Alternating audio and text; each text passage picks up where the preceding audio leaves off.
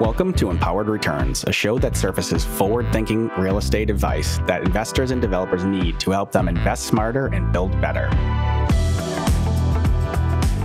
Welcome to another quick hit episode of Empowered Returns, where we talk to our team internally and dive a little deeper into the best advice that we share with clients. And today I'm here again with Jared Clement. Welcome, Jared. Hey, Mike. Thanks for having me. I know you're a busy guy running 7 lease-ups right now, and with a lot more in the pipeline. So thank you for squeezing a little bit of time in for this conversation. Yeah, for sure.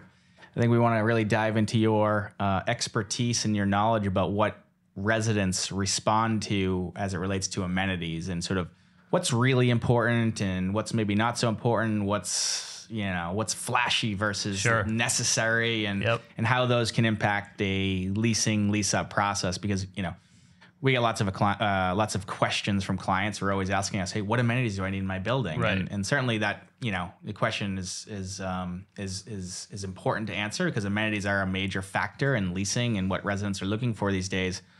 But I think I think we've sort of discussed this, is often the most important amenities are often overlooked. Right. I think our response is almost borderline controversial in terms of what we think the best amenities are. What would you say are some of the most important and overlooked amenities? And I think to be clear, we're specifically and really talking about mid-market, like 50 to 150 unit type properties. And although this applies to any type of property, but really specifically in the mid-market, I think they can be oftentimes overlooked. Right. I think it comes down to kind of convenience amenities versus luxury amenities, and what really resonates with renters. And I think in the initial phase of like a renter's life cycle, they're looking for cool amenities. Like, I think it attracts them when you're like on apartments.com, or you're looking for your apartment and you see a rock wall, you're like, I got to go in there and check out that rock wall. But I don't think after you've lived there for a year, you're ever going to talk about the rock wall again. You're probably going to be like, yeah, the smart lock technology that gets me in and out of my unit is so efficient, and I'm not going to move out because I don't have to carry keys ever in my pocket or something like that. So when we talk about amenity spaces, we kind of like to, there are flashy amenity spaces that are going to get people in the door, but the convenience amenities we think make people renew, make people want to stay in the community, and ultimately kind of rave about the community. Yeah, and I think it's all about making a resident's life easier, right? Than just giving them another opportunity to whether it's a workout facility or whether it's a rooftop pool or whatever, whatever some of these flashy amenities might be. And of course, as you get to a bigger scale community, these things, it's easier to do all of the above, quote unquote. Sure, you still got to make some good choices and right choices. But I think what's most important is that we try to focus clients on, hey, we got to get these convenience and amenities that make it easy for people to live here right first. And because oftentimes they're not that expensive, they just need to be planned out in advance and thought about how to do it. So I know you just mentioned things like smart locks. Those are making it easy for people to come and go from the building, from their unit, getting packages and deliveries and letting guests in. So all that stuff is really important.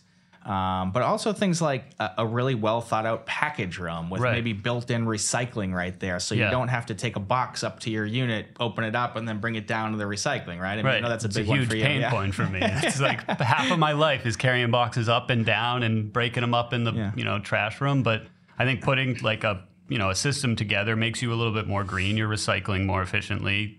Tenants can have the experience of a package opening section or whatever. I saw a statistic the other day it was like, if you have a gym in your building, 7% of people that have a gym in their building say they use it every day. So like, I know everybody has to come in and out of their unit every day. So like, I keep bringing up smart locks, but like you use your smart lock every day. You probably use the gym like once a week or something. And I think like that type of efficiency that a smart lock creates, or like a package room creates, or even like automated call up to your unit, it comes up on your phone type of amenity stuff like that, even that is improves the tenant's life at the building more so than I think the fancy rock wall does or the pool does. Because I mean, especially in New England, how often are you going to use a pool?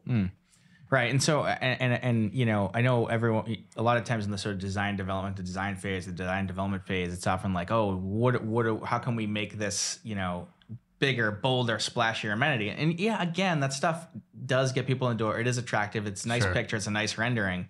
But I think when we think about actually creating the lifestyle that you want that sort of makes this thing a sustaining, building with good renewals, strong rents, low vacancy. It's more often the lifestyle and convenience things that really drive the needle. And in fact, if you've got a good, high quality leasing team that can really talk incoming residents through these things as well, you can sell those really effectively. So people actually see and understand and tend to lease faster at these buildings when they're essentially walked through a leasing process in a more effective way too. I think it's like not to like badmouth flashy amenity spaces, but I think like those amenity spaces sell themselves. On a tour, you don't necessarily need to point out the pool. It's there, and like everyone's going to notice the pool. You're probably here because of the pool. But on a tour, you're going to make the resident experience like better, and you're going to explain to them a part of the showing process is showing them the smaller amenities that on their day-to-day function are going to improve their life. Yeah, and these are the ones that after 3 months, 6 months, 9 months, when they're hitting the survey button to say, what do you like most about this place? Oh, I love the package room where I can just open my boxes there and shred my paper right here, so I don't have a mess in my unit. Yeah. Or I love the convenience kiosk here where I can just grab snacks and go on the way out the door. Right. I don't have to worry about running to the supermarket. I have this or I have there's a refrigerated package room, for instance, where I can get my groceries delivered easy. Yep. So these types of things that really are resonating with a lot of people.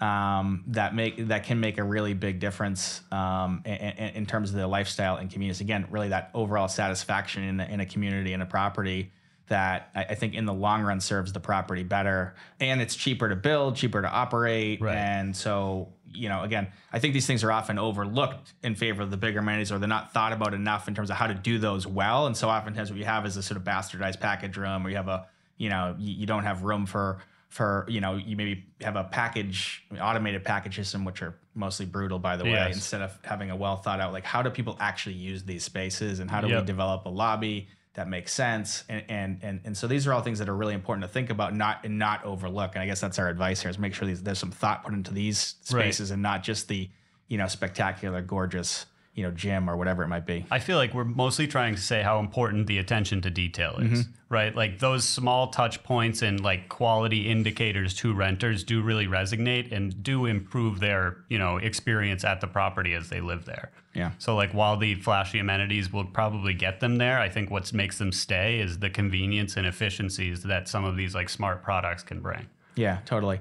And I think the one other thing to mention is that oftentimes resonates with people is just the overall kind of design aesthetic. Like design matters in a lot of cases. To think about, make sure you're investing in the interior design and giving people like, okay, this building like evokes a sort of emotional response when you walk in. If they're just walking into kind of a blank wall type of space or a boring design, it just doesn't quite resonate as much. And I think I would incorporate that, design as an amenity almost as another one that's oftentimes overlooked, or maybe not overlooked, but underinvested in a lot of cases. Like I immediately start to think of design in like closet spaces and how like that could be an amenity if done really well. Yeah. Like a perk of being in this property could be that like I love the closet space and it just works well for all the stuff I have. Yeah, totally. And I know we've talked about this a little bit before, but even having in-unit amenities, sort of lowercase a amenities like designed closet systems installed that can really go a long way for a relatively small investment